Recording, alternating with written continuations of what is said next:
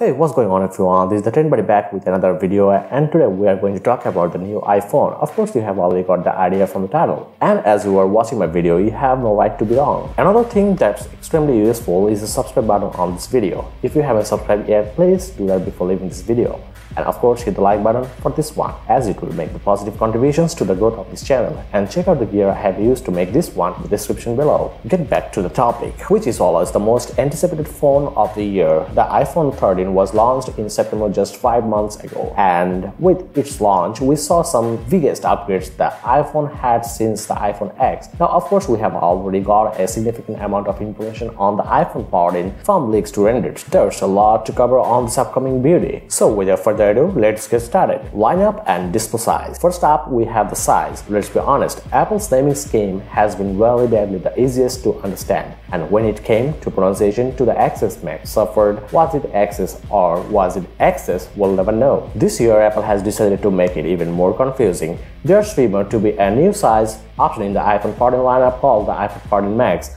It's going to be the same display size as the iPhone 14 Pro Max has, but without any of the Pro capabilities. This one is for the people that want the larger display size for the Pro version but weren't willing to shell out an extra $200 to $300 for it. The iPhone 14 will have inferior hardware, but as we have seen with the iPhone 13 mini, Apple does a pretty good job of optimizing the phone, even if its hardware isn't bleeding edge. The updated line would then consist of the iPhone 14, the iPhone 14 Pro, iPhone 14 Max, and finally the iPhone 14 Pro Max. According to the Mac rumors talking about the mini, this would be a good time to mention that there's not going to be a mini versions anymore. Yes, you heard that right. The iPhone 14 lineup is not going to have the mini versions. This is because of bad sales with the previous mini versions. Although the iPhone 12 mini and the iPhone 13 mini were the best deals that Apple offered, they both had surprisingly bad sales, and now Apple has just decided to discontinue it. Next up, we have got the much awaited camera redesigned. Front-facing camera redesign. The iPhone notch is cool, said no one ever. Sure, it was a revolutionary step when the iPhone X was released, but since then there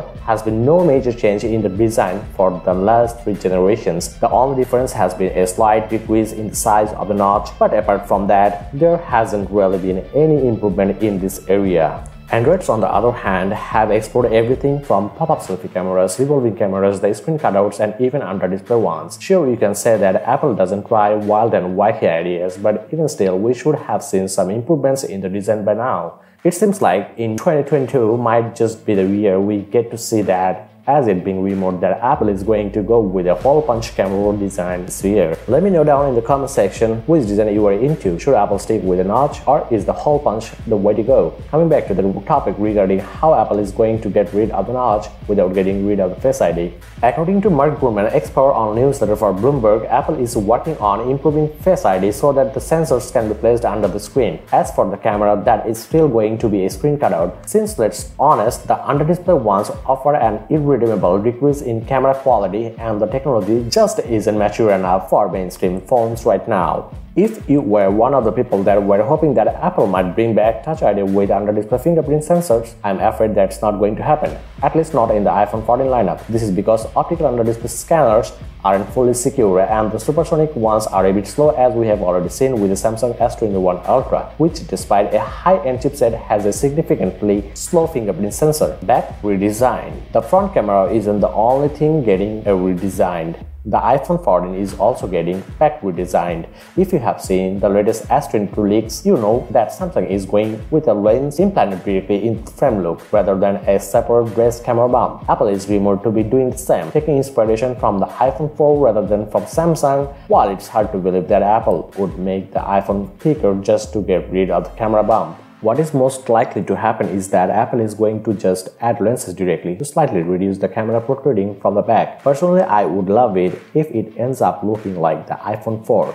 However, if it's anything like the Samsung leaks, that's a hard pass. Maybe the design will grow on me once I use it, but as of right now, I'd wish Apple doesn't try the Samsung approach. Titanium Casting. Let's talk about the body before we get to the internals. The new iPhone 14, at least the Pro models, are going to come with the titanium casting. Apple was already ahead of the competition in terms of build quality and was using stainless steel, while others were still on aluminum frames. So that jump towards the titanium casting is a big leap, and while it does offer quite a bit protection, it's also going to increase the price.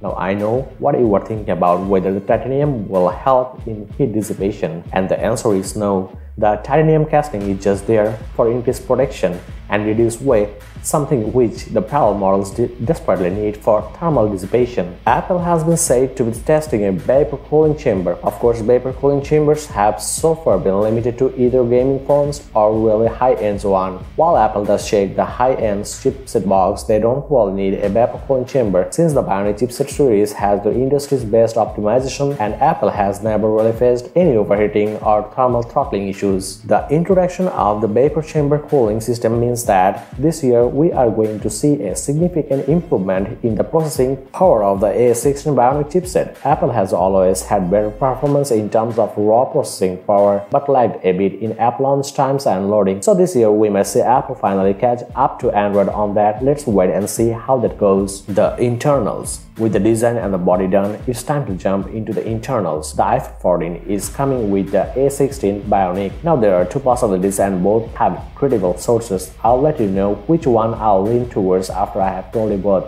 First is the A16 Bionic being based on a 4nm chip manufacturing process. You might be thinking that's obviously what's going to happen since that's what every manufacturer has been trying to do. This was first claimed by DigiTimes. It was what everyone thought was going to happen. The next possibility, and unfortunately the more likely one, is that we are going to see a 5nm chip for the third year in a row from Apple. This news comes from a report by TSMC themselves. According to the report, the new chip is going to be a 5nm one but with a more efficient building process. The report claims some performance improvements. However, these improvements aren't going to translate much into the iPhone performance since Apple was already using them. What this means is that the A16 might not be really as powerful as we thought. We are just going to have to wait and see what happens in this department. Since nothing is for certain yet, I would love to see a smaller chip with better performance, so fingers crossed on that. Battery. Finally, we have got the most important parts of the iPhone, the battery and the ever-mighty iPhone. According to TSMC report, the new chip is supposedly 10% more powerful as compared to the previous iPhone 13 chip. This might not sound like a big deal, but keep in mind that Apple has already blown basically every other brand out of the water with its battery life. A 10% increase in battery life means that you will never have to worry about battery ever again, which to be honest Apple has already achieved with the A15 Bionic. New camera system. Moving on, it's time for the camera. Apple has reportedly been working on a new camera system. According to Mac rumors, we are expecting improvements to the ultra-wide lens, and there's a possibility that the iPhone 14 could get a periscope lens that allows for greater optical zoom, but it's not clear if it's slated for 2022 or 2023. According to some other sources, Apple is probably going to release the periscope lens in 2023. Since as of right now, they are facing some difficulties with patents that Samsung owns. There are rumors, however, that Apple is either going to pay a small licensing fee or develop a workaround. All this remains to be seen yet, and improvements on the ultra-wide is also much needed since Androids are currently offering a way better viewing angle, although they do suffer in video. So that is basically it for this video, guys. Thanks for watching and make sure to subscribe for more videos. Also leave a like on this one if you enjoyed it, and I will see you guys on the next one.